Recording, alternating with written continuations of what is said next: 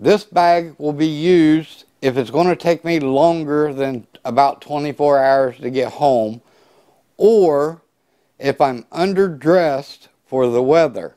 Because what you're going to find is mostly in this is additional clothing and then additional shelter items if I got to spend the night out. So let's start off with the first thing. On the outside, there is SOS emergency ration bars. That's basically 3,600 calories of food. It doesn't taste the greatest, but it's small and compact.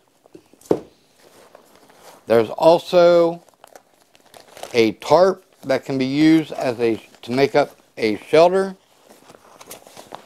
And that is all that is in that compartment.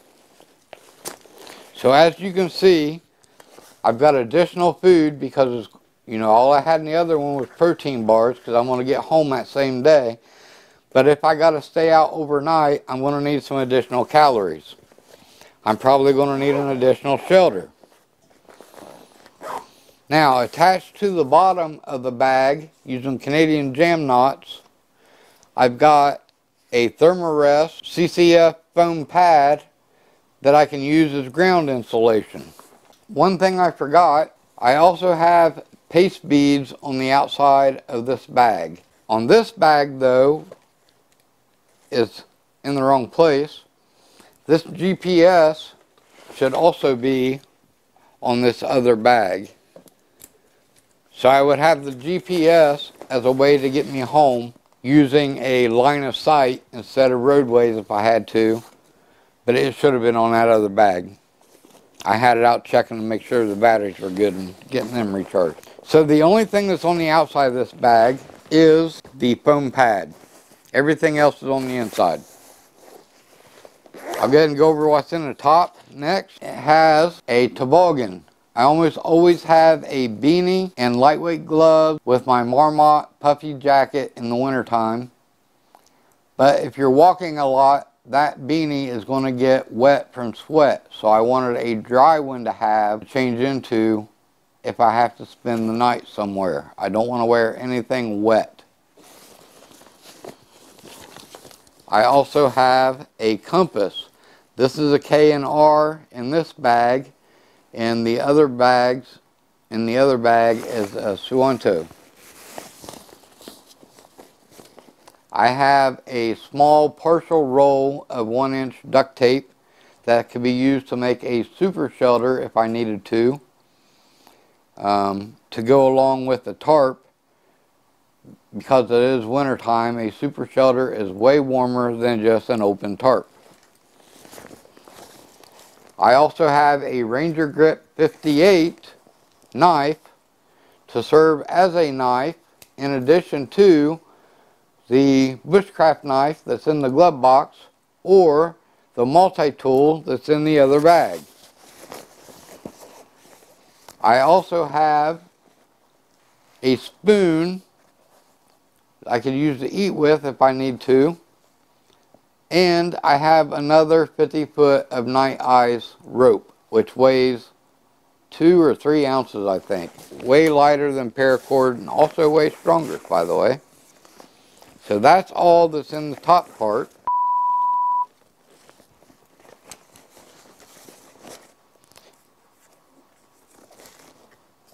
If you kind of notice, there's a theme going on here, that this bag is going to be used if I'm walking farther or the weather is colder or I got to stay out longer.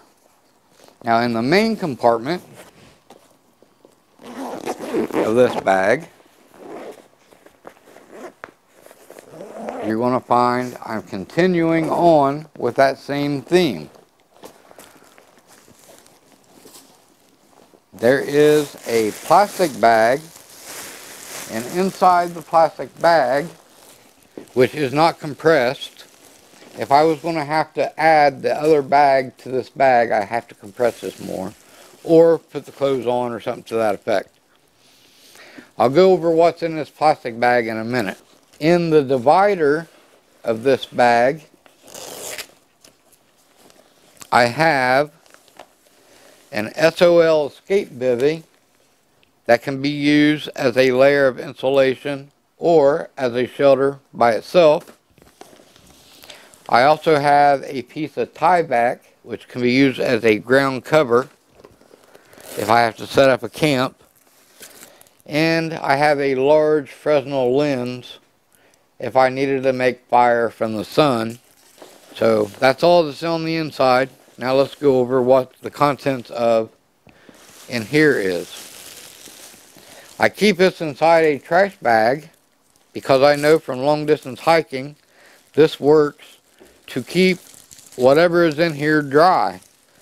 And I want it to stay dry because this is the clothing I'm going to wear if I have to spend the night and my clothing gets wet from rain or sweat.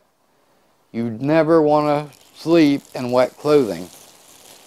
So first thing out of the hatch, this is made by Cold Proof.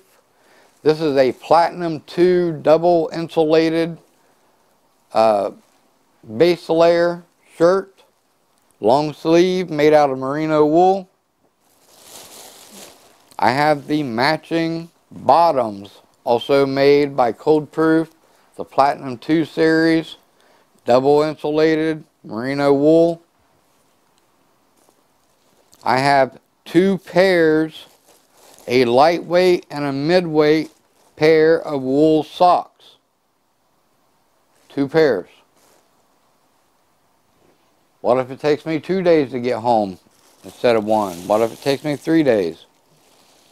I have what are called glow mitts. They're very thick, heavy wool mittens that can be made fingerless.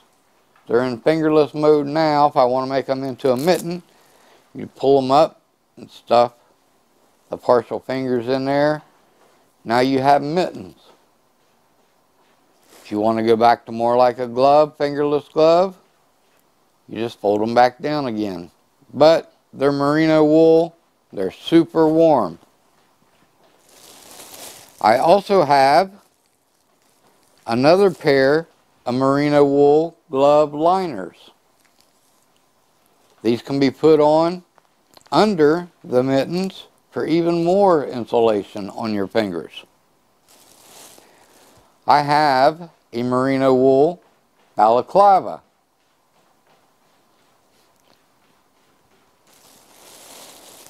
I also have down in here to use as a sleeping bag on top of all that warm clothing. This is a Helicontex Swagman roll that can be used as a sleeping bag, multiple other purposes. That can be used as a woolly liner for the military poncho. And then one final thing that's in here, I have a 9x12 2mm plastic drop cloth that can be used to turn my tarp into a super shelter, which is way warmer than an open tarp for a shelter in the wintertime. So that's what's in this other bag. And again, all this clothing can be compressed down enough to fit the whole entire other bag that I already showed you. Will all fit inside there, or I can take the contents out and stick them in there. Either way. Now, let me put all this stuff back in here. To round out what I keep in the vehicles is the military shovel. Now, this isn't something I'm going to want to carry with me, but I keep it in the vehicle in case I slide off the road or get stuck in the snow or something to that effect. I can quickly pull this out. I keep it in the trunk, both the car and the truck.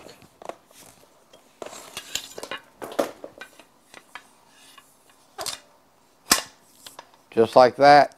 Tighten it up. Now I got a little shovel I can dig out with.